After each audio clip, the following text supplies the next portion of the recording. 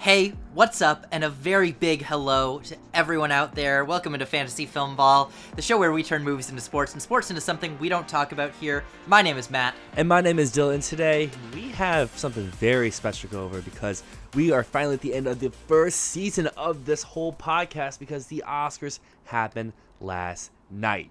But before we can dive into that, I just want to say 84% of the people out there, y'all aren't subscribed. If you like what you hear today, if you stay, maybe consider leaving a like, drop a subscription, because we're going to still talk Oscars even after we talk here today, because we have to start the 2024 season. You think the Oscar season's over? You fools. It's just getting started. It's never over. The new one is just beginning. But yeah, so we're here to give our reactions to the Oscars. Now, we live in different countries. We couldn't react together unless we were over a Zoom call, and it would be so complicated. So we are now gathering back together a day after for our not live reactions to the Academy Awards this year. And before we begin, overall, I thought that this ceremony was pretty damn good. Not only were the winners super satisfying, I don't know if you'd agree, but for me, I mean, all of my favorite movies of the year won awards. Literally, my top 4 movies all won awards. That's fantastic. That's all I want. But also, I thought that the way that they presented categories was brilliantly done, like having the costumes come out for costume design or showing the orchestras playing the scores.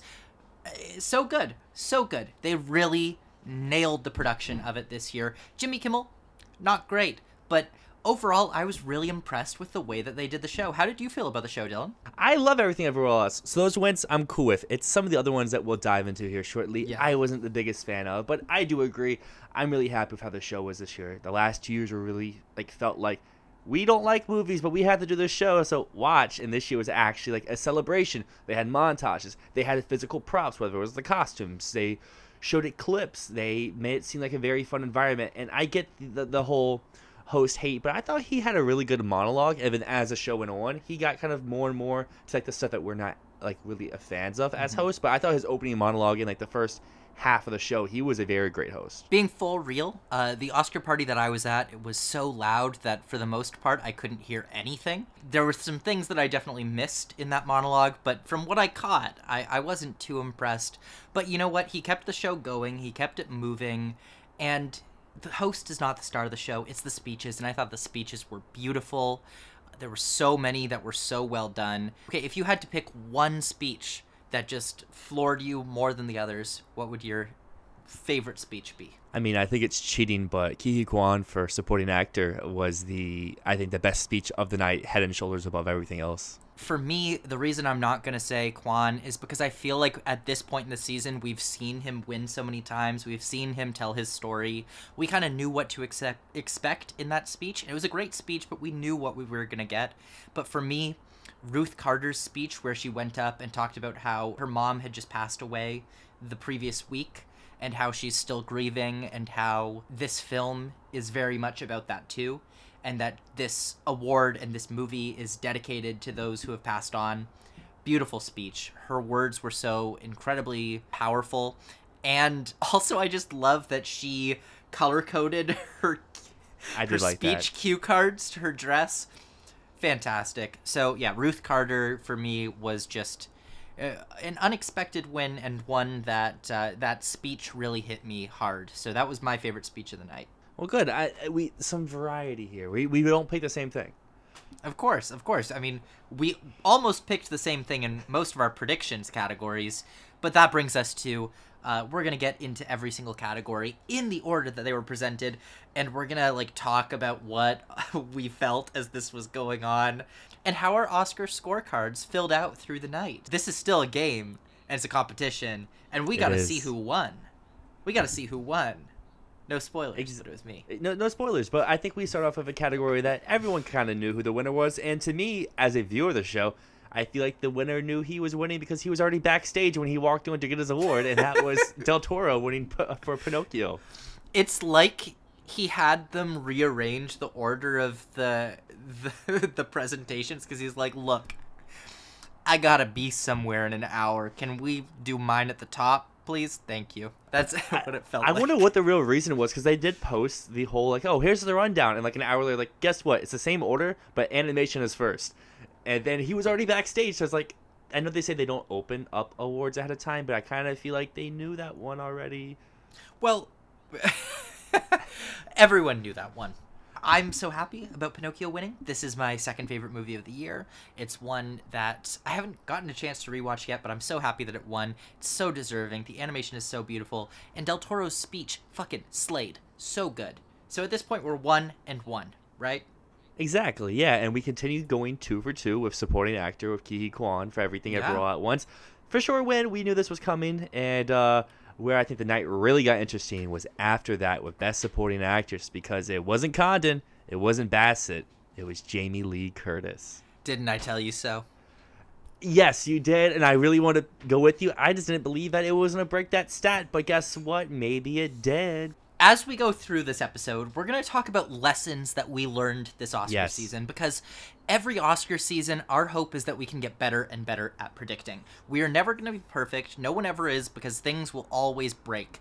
There will always be stats that we think we know to figure this out that will always then change.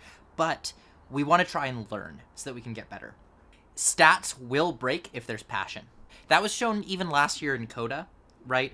And with this year, we saw, spoilers, the sound and editing stat break because of the passion for Everything Everywhere. We saw the one win supporting actress stat break because of the passion for Everything Everywhere. We saw the lead actor best picture stat break because of the passion for Brendan Fraser. All over the place. That is really the biggest lesson here, and that's why Jamie Lee Curtis won. It's someone who I thought early in the year, because I think I mentioned, like, oh, I don't know what to do as a category. It's just Jamie Lee. People love her, and I went away from that. So I guess my big takeaway is, like, if I feel something, stick with it. Obviously, we'll see in some other categories. That didn't work out, but in other times, maybe it does. I had her early on, and I remember saying, I think Jamie Lee Curtis is going to get nominated, and a bunch of people said, are you crazy? Like, Stephanie Hsu's in, and I'm like, no. The old people in the Academy are gonna love Jamie Lee Curtis. It was Judi Dench on steroids. I guess to kind of defend Jamie Lee Curtis a little bit, because there's been a lot of hate for just the nomination, but even the win now. I think she's really good in the movie, and I fully get why they pick. I don't think this is going to go down as like one of the worst wins of all time, like a lot of people I've seen in the last 24 hours say. I think that goes to another category for acting. It's absurd that people are saying that Jamie Lee Curtis is one of the worst wins of all time. Like, yes, I know it's an acting prize, not a campaigning prize, but Everything Ever All at Once would not have won Best Picture without Jamie Lee Curtis. She was the one who got out there and told her old white friends in the Academy, which is still the majority of the Academy, it's old white people still. She was the one who got out there and said, look, this movie is special, and you need to give it a goddamn shot, because it deserves it. She was the one who did that. Jamie Lee was the reason that this movie swept. You don't get 7 Oscars Everything Everywhere without Jamie Lee Curtis. To defend her performance, she's unrecognizable in the role. She disappears into it. She flexes, again, just like Michelle Yeoh, she flexes every muscle that she has ever had as an actor, comedically, dramatically. She shows her range, and she just has so much fun with it. You can see that she's just losing herself in every moment. She does a lot in this movie. She's unrecognizable. She's funny. She has that charisma, and she also has a big heart, which this movie, as we've talked about all season long, has that. And as you mentioned, she's the one who really raised this movie up above. Like, yes, I think we can all collectively agree in our age demographic, like, we much rather would have Stephanie Hsu, because that's who we relate to more. Yeah. But as you mentioned, the older demographic is going to relate way more to Jamie Lee, and I think they're both great. I would be cool if either one of them winning. And honestly, this year's supporting actress lineup had a lot of just interesting type performances, but I think Jamie Lee's and Stephanie Hsu's are the two that are the most different. And I would be cool if either one of them taken this way. That was the point that I had way back in August when I said Jamie Lee is getting nominated. It was because I was just like, yeah, this is a performance that's going to resonate with older voters. I didn't even know she was going to campaign her ass off the way that she did. I was just thinking, like, she's a Hollywood rock star. She's been around the block for so long, and she's doing something that's going to connect with people. It's emotional, it's funny, and she gets to do things she's never done before. She gets to do crazy stunts, and she gets to do fighting and do wire work. How fun is that? You can see she's having fun in this role. She's having so much fun, and honestly, I get where the hate for this is coming, but I think it's really unwarranted. I really think that people are making shit up to be mad about, honestly. Every year you're going to have that, and because this year went to most of the, you can say, film Twitter favorites, they don't have anywhere else to really throw their anger. So this is what's going to get it, because our next two categories moving past supporting actress were two pretty easy ones, and I guess this goes to our whole like lessons to learn. Best documentary feature went to Navalny. If something has political relevance, is a good documentary, and gets nominated, it's going to win. And best live action short went to An Irish Goodbye, which continues the whole, hey, if you're the only English nominee, you're probably going to win for better or for worse. Yeah, shout out to, I didn't realize until this weekend that the director of Navalny is a guy from Toronto. So Hey. shout out to Daniel Rower. The doc's great. And like you said, it was political. We stuck with our guns there. We went, if this gets nominated, it's going to win, because it is such a great way to say, hey, fuck you, Putin. Not like Putin's going to hear the Academy Awards saying that. It's not a message that he's going to get. It reminded me of Icarus all season long, and that's why I stuck with it. So at this point, I got a perfect score. I'm riding high, and then things kind of went to shit a little bit later for me. But at this point, I'm feeling great. An Irish Goodbye gets it. I'm like, God damn, am I going to call the shorts? Am I going to call the shorts? This is crazy. Spoiler alert. I didn't fucking call the shorts, man. Hey, oh, God. I at least got live action short with you. I got the other two wrong, but we'll get to them in a second, because as you may be perfect at this moment of the night, I have one loss, and that is for supporting actress. However, these next three categories, I get wrong. Maybe you can say I was predicting. Maybe you can say the answer was right there. But to me, two of these three are major upsets. But the first one we have is Best Cinematography that went to the BAFTA winner, All Quiet on the Western Front. I am so upset at myself for swaying at the last goddamn minute. At the last goddamn minute, I let ASC sway me, because I was like, you know what? Austin Butler's winning. Elvis is going to walk away with a whole goddamn package. This was my number one for cinematography this year. And I had it there from the moment nominations were announced until, like, 4 days ago. I remember and then you changed it right here. Elvis. I changed it. I know.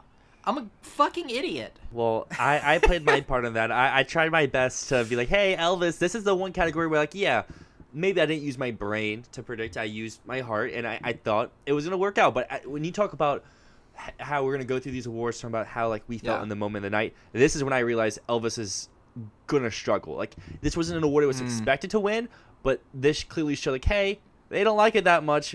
Not enough to give it this win, and they do like All Quiet, because that moves us into Best Makeup and Hairstyling, where Elvis had, I think, a guaranteed win. I would say even more so than costumes, and it lost to The Whale, which I get that this is a makeup award, but it's not just a makeup award; it's a makeup and hairstyling award. The Whale has makeup on one person.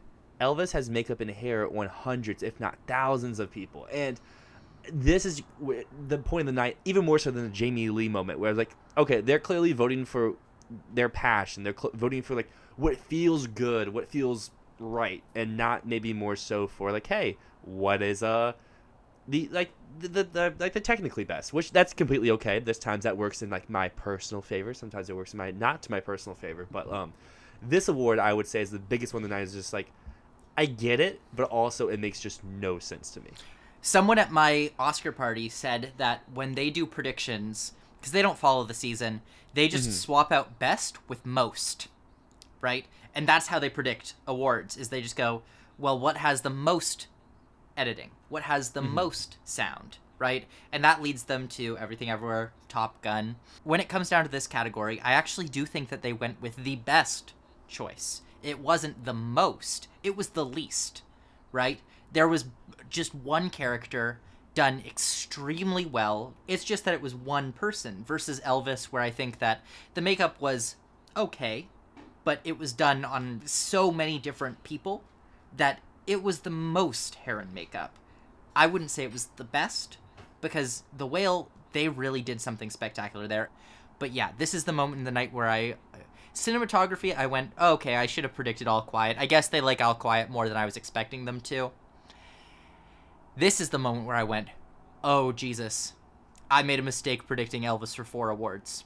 I did as well, because the next category we have is Best Costume Design, where the whole Elvis, like, hey, Elvis could do well, dies, because costume design went to Black Panther Wakanda Forever, which, hey, I do want to give you your flowers again. You did call this. I called it ages ago, but I swapped off of it. But it was around the time of the Critics' Choice Awards, where when it won, I was like, oh my god, it's winning. But also, big shout out to this year. I went through my ranked list of every single category this year, and I swear, like, 18 or 19 out of the 23 categories went to my number 1 in the category. That's good. And this is one where I was like, I was not predicting Black Panther. I was overjoyed that Black Panther won. It was the best costume design of the year. Ruth Carter gave an incredible speech. Her work on that film deserves it. I know you're not big on the movie, but goddamn, Dylan, the costumes. The costumes. It's the one thing in Wakanda Forever that was better than the original. I will argue that to the grave. They stepped the costumes up so hard. No, I agree. I'm really happy for her. I thought the costumes were great. I honestly think this category is really, really good. It's very strong. I know there's babble on detractors, but I think the costumes really worked for what the movie's going for. Yeah, they're not accurate, but I think they work. Mrs. Harris Goes to Paris has beautiful costumes. Everything Everywhere has eye-popping ones, and Elvis has fantastic recreation. So I would have been happy with anyone winning here. So this category was one I was like, yeah, maybe I preferred something else, but I'm still happy with the win. And that carries over to a category that we all knew the winner. So a little bit of the sporadicness gets to stop here, because All Quiet on the Western Front does win Best International Feature. But, you know, I could still be a little sad that our donkey friend did not walk away. Well, they brought Jenny out on stage, but not EO. Exactly. What the hell, Oscars? Could have been a great moment.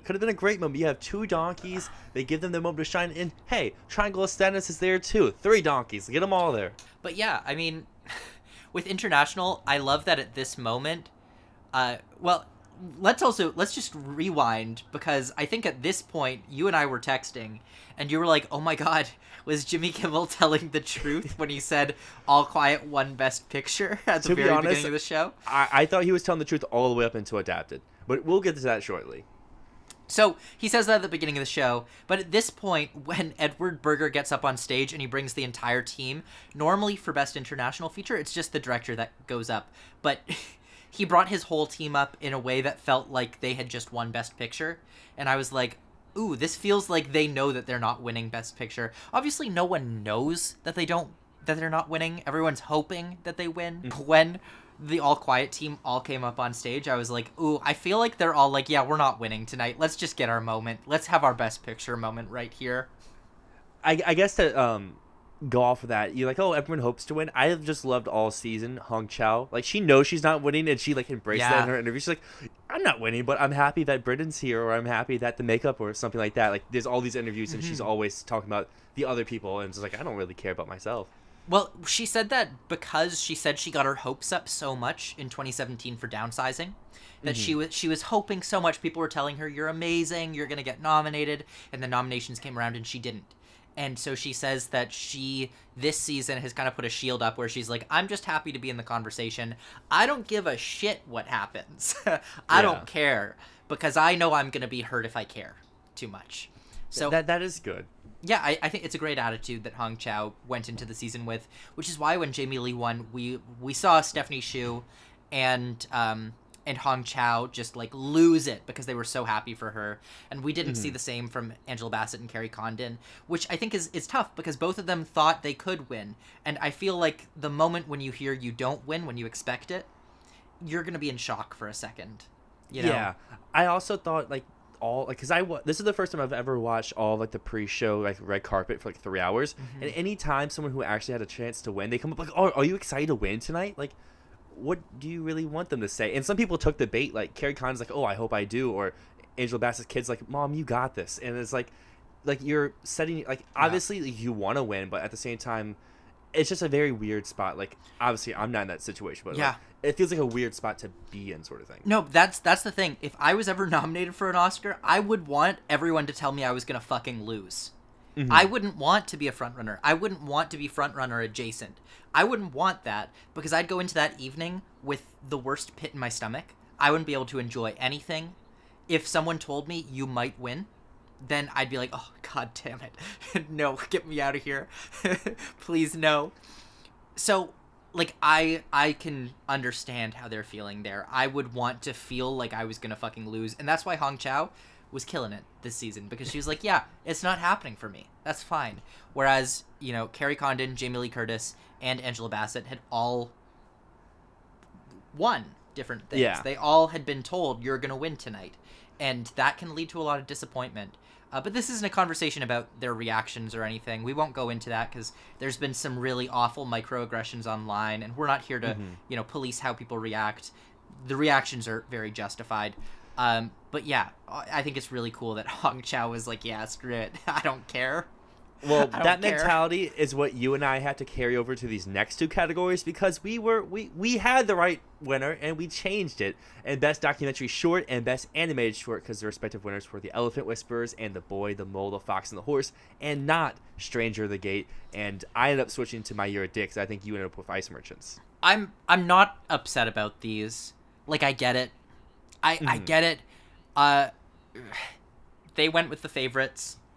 Should we have went with the favorites? Maybe, but I will just say these were stat breakers. And so I don't feel bad predicting Stranger at the Gate because it was a profile doc, it was political, and a nature doc hadn't won since 1968. So those three, I was like, yeah, Elephant Whisperers might be the front runner. It's not winning.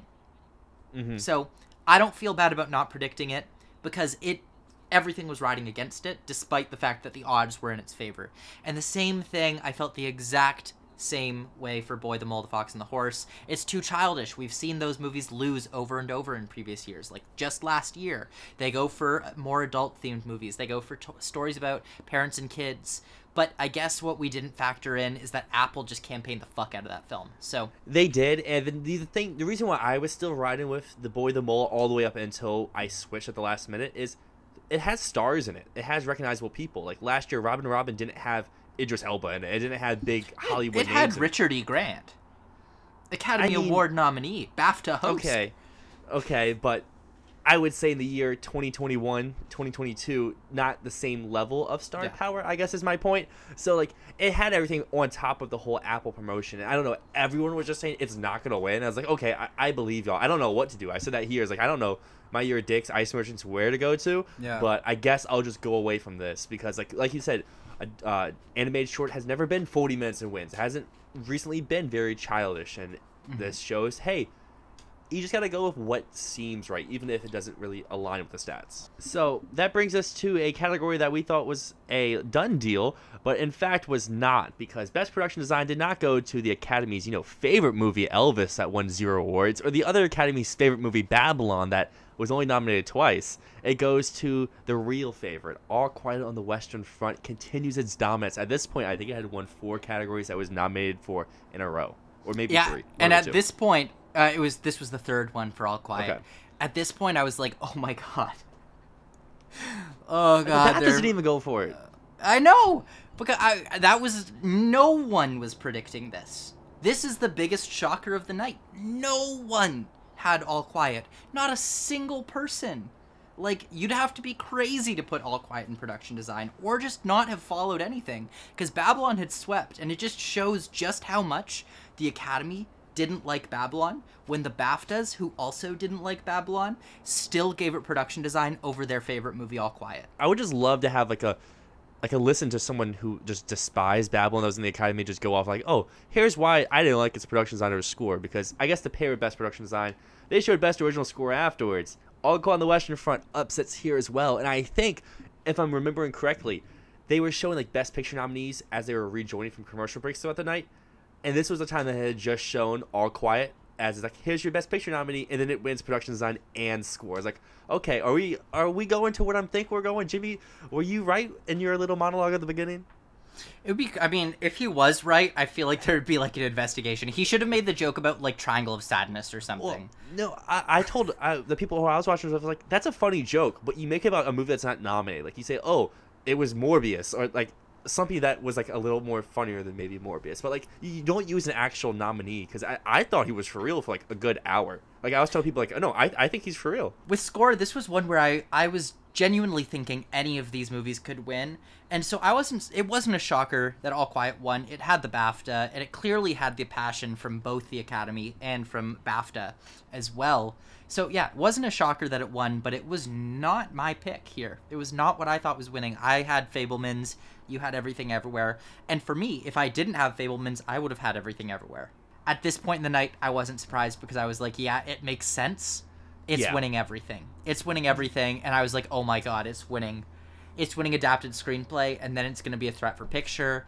And then what if it wins? Like, what if it fucking wins at this point? Oh my God. As soon as Babylon lost production design, I knew that All Quiet was getting score. Just because why would you give it score if you didn't give it production design? I guess we just have to admit that the bomb is just Trump's. Like, I think the whole score is good, but whenever people talk about the score, they only talk about that one part, and like I don't know if that's a negative or a positive, because like obviously that part is so good, but the rest of the score is pretty good too, and no one talks about that. I'd say actually the rest of the score is even better than that, but because for the rest of it, it's very ambient. It really provides the tone. And the use of the Sean Kingston fire burning notes, the use of that little bah, bah, bah, is to make you feel unsettled, right? Mm-hmm. It's not used much through the movie. So we go from an award that isn't used very often in the movie to an award where the whole movie is this award, and that is Avatar: The Way of Water winning Best Visual Effects, which to me, this was one of my favorite wins of the night, because I got to see Avatar actually win something, but it also was probably like my least favorite point of the night, because they cut them off and then made a series of dumb jokes to kill time. I know, that's always the worst part of this. Also, how brutal was it this year that instead of, because normally what they do when they cut people off, they don't cut the goddamn mic. Normally they let them keep talking and they just have the music to be like, hey, wrap it up, your time is over. But this time they would cut the fucking mic and be like, hey, here's music and you're done. I mean, I was kind of hoping they would actually have the Natu dancers come out and dance them off. Like, I think that would have been like very like not good, but it would have been funny to watch at least once. Everyone thought that he was being legit when he said that, and so through the night at the Oscar party, people were like, where are the Natu dancers? Why are they not dancing them out? I'm like, guys, that was a joke. That was a bit. I mean, it's not Quan definitely went over the 90-second little time marker they gave, and I was like, if they're really gonna like play him off, that would be a bad look. But I think you can say it's for better or for worse. They knew when to play people off and when not. Like, the stars, like Quan, Jamie Lee, Yo, whoever, they got to go over their 90 seconds, while, sadly, the visual effects, or, like, the sound, or documentary short, makeup team, they're the ones who end up getting cut off, which stinks, because, like, those are, like, the categories you just, like, screwed over last year. And then this year, like, okay, well, one person gets to talk, so make sure you, like, really know it. And I forgot which category it was, but it may have been All Quiet in Score, where like they realized what was going on, so like, okay, I'm gonna keep talking as the next person walks up, and that way there's no silence for them to actually play us off. But anyways, we're past Avatar in visual effects, which we all knew was gonna happen. Avatar got its win. What's next? Next, we have our screenplays, which I thought this was a very cool like way they presented it. Like, for original screenplay, they start off with like the tight shot and they read off like the synopsis or something and slowly zoomed out. But they didn't do that for adapted, so it was really weird to me that you just did it for one category and not the other. But our screenplay winners, which I think kill last year's, are Everything Everywhere All at Once and Women Talking, thankfully wins over All Quiet on the Western Front. Yes! I was so happy. Well, at this point in the night, where I'm at is All Quiet has won 4 awards. Everything Everywhere has won 2, and I'm like, oh my god. Oh no. What if Banshees wins here? Like, what if this is the downfall of Everything Everywhere right now, and All Quiet wins adapted, and then it takes picture? That's what I'm thinking. So I was so happy. I was worried for a second that Everything Everywhere was gonna fall, but here you go. It takes screenplay, and then they give a great speech I think that this was the one where Daniel Scheinert thanked public school teachers. I think which so, yeah. I thought was fucking spectacular. What a class act. Oh my god. And then Sarah Polley wins. I was so happy. I couldn't hear her speech, which was painful for me because I'm such a huge fucking Sarah Polley stan. I think she's just incredible. And I couldn't hear what she was saying because the party was so loud. I think the big takeaway here is that, hey, your movie doesn't have to be a top 3, top 4 contender to win screenplay. You just got to be nominated, because Women Talking was probably number 9 in Best Picture, maybe 8, and All Quiet's definitely number 2. Yeah, I don't think you need to be the strongest movie in the category in terms of awards. You just have to be the best script, you know? And yeah. It was a more writery script. It wouldn't have made sense for All Quiet to win. It just wouldn't have, like, even though, yes, that movie probably was second place in the preferential ballot. I mean, I know we disagree on this from last year. I think both of the winners don't make sense either. However, we go from 2, I think, great winners into 2 more great winners, but these are the real people's champions of the night, because Top Gun Maverick gets its award and RRR gets its award for Best Sound and Best Original Song. Top Gun Sound, it's good. This was another one where I was like, okay, All Quiet lost here. It's losing steam. It had its 4 awards, and now it's just not going to win anything else. And then Naatu. Actually, before we go on, let's just quickly talk about these performances. Yeah, I was going to bring that up next, yeah. I'm so happy that Naatu won here. So deserved. I know you're not a huge fan of the song. What do you think of the Naatu performance? I like the performance. I'm not a fan of the song. I just don't get the hype everyone else gets, sort of thing. So I guess that makes me not as fan. It is fun. It's got a great beat, great instrumentation. The vocals are great. I like a great track. I re-listened to all these songs on my way home from work before the Oscars. I really like the vocal quarter that's used during the hook. Like I don't know exactly like what's going on in the song at that moment, but there's like a vocal quarter as their whole like one note for like 3-4 seconds. That part's really good. But yeah, for the actual performances, Naatu I think was the most fun. Hold My Hand I think was the best performance. Really? I don't really know what applause was. This Is a Life was really rough, but I commend them for trying. And Lift Me Up had its good moments. It had its bad moments. I'm just happy that all the songs actually got to be performed this year, because it's always so weird to me when like only 3 are performed, only 4 are performed. Like, I get people have time commitments, but like it's, to me, it just is weird when you don't have all 5 songs being performed. Here's my ranking. I go Naatu, which I thought was a spectacular performance. I've watched it multiple times now just to be like, yeah, they did such a great job with playing it live. The dancing was great. The reenacting of the scene, I think, was so well done. I thought it was fantastic. Then I'd go Lift Me Up.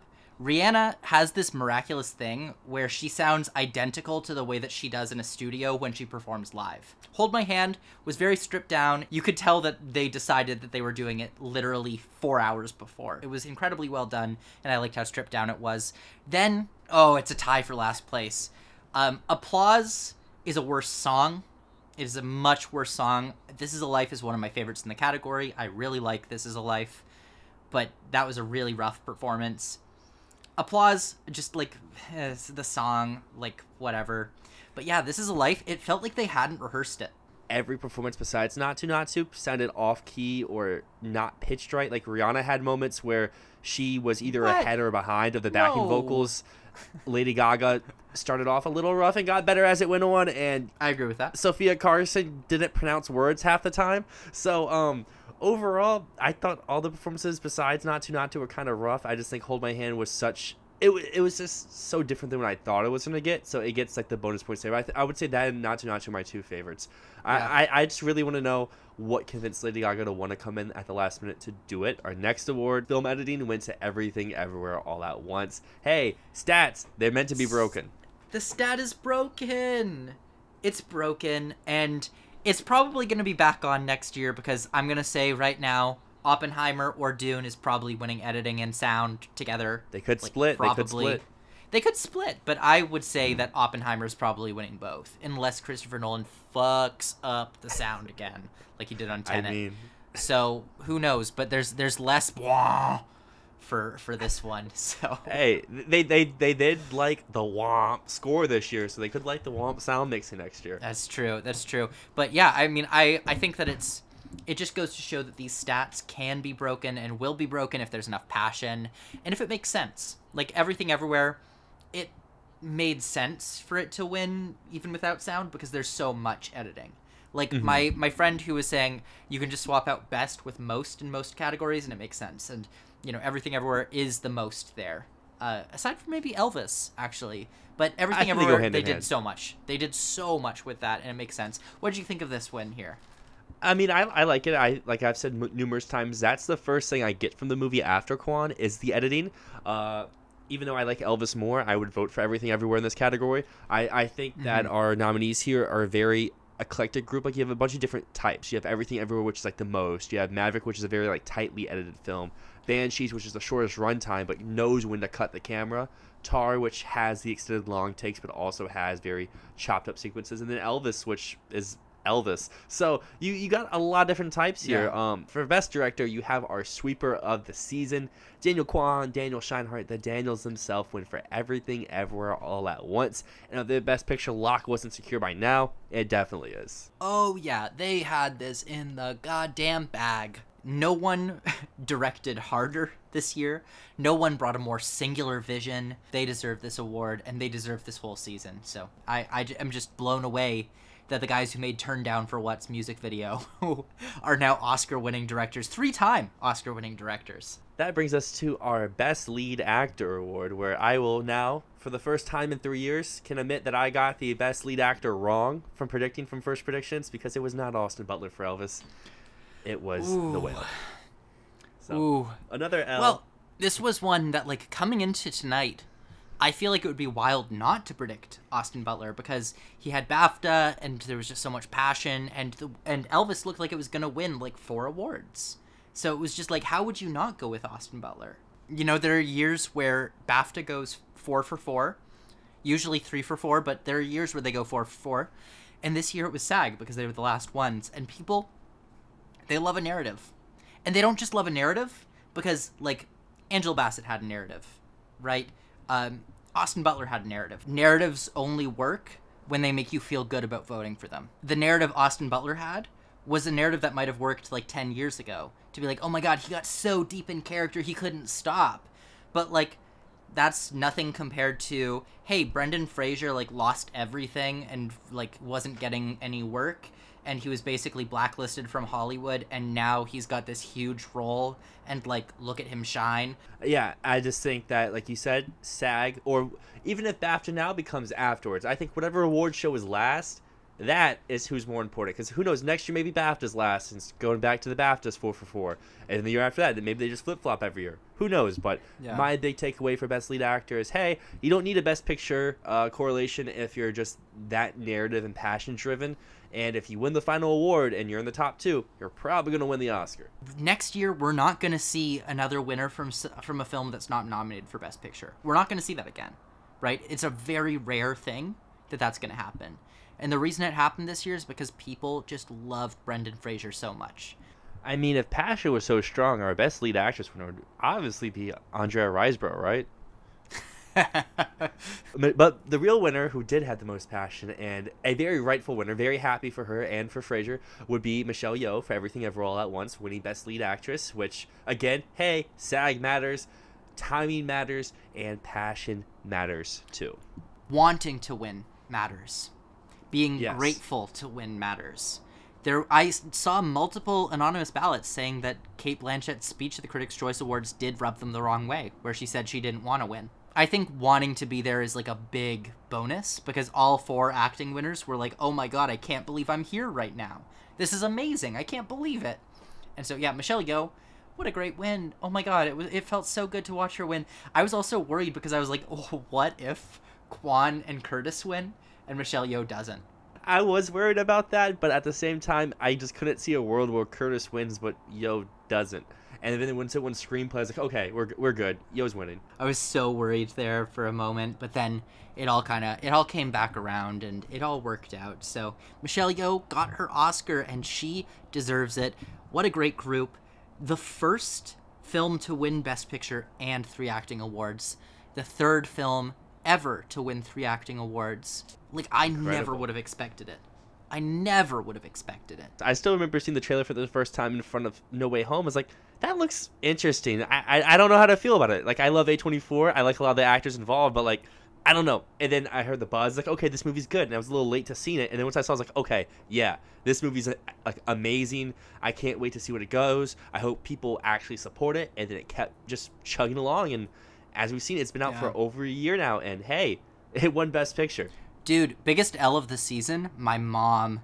She was at South by Southwest. And I was like, hey, Mom, you have to go see Everything Everywhere All at Once. You have to. And so she went to the premiere. She lined up for 2 hours, and just before going in, she learned that South by Southwest has a no bags allowed policy. She had a purse with her, and they turned her away at the door. She watched Everything Ever All at Once for the first time like 2 weeks ago with me, and so she was at the premiere. And then you want to know the craziest thing? She came back for Marcel the Shell the next day and brought a bag again. Did they let her in that time? No. For everyone out there, your biggest lesson for next Oscar season is do not bring a purse or a book bag when you go see the future Best Picture winner at a film festival. Yeah, I'm definitely taking that to heart. Specifically South by Southwest. It's about guns, for sure. For sure. They didn't say why, and my mom was like, oh, it's because they want you to buy their tote bags. And I'm like, no, I'm pretty sure it's because it's in Texas, and they don't want you to bring a fucking Magnum into the theater. Probably. Well, with that being said, definitely drop in the comments how your Oscar scorecard looked, because I will admit here, I can take all the L's across. I did not have a good year this year. I got about like 60 or so % on Gold Derby. I'm much better at predicting nominations than I am at predicting wins, because I always pick the wrong horse in 2-horse races, like Elvis and All Quiet tonight for cinematography. So I always go with things that are probably not as smart as I should do. So, yeah, I mean, I'll admit, I got 8 wrong.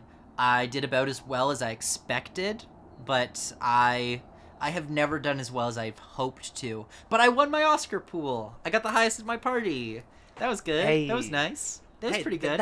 That is what matters at the end of the day, because even though, like, hey, if Elvis would have won like 3 or 4 awards, we'd be really happy with our results. But sadly, that's not what happened. But we can always look towards next year to do better. And with that being said, if you're watching out there on YouTube, we'll have a episode out later this week with our first like big predictions for the 2024 Oscars. Exactly. You got to get ahead of the curve, because I mean, I have no clue what's getting nominated next year, but I sure want to stake my claim if I'm right about something super early.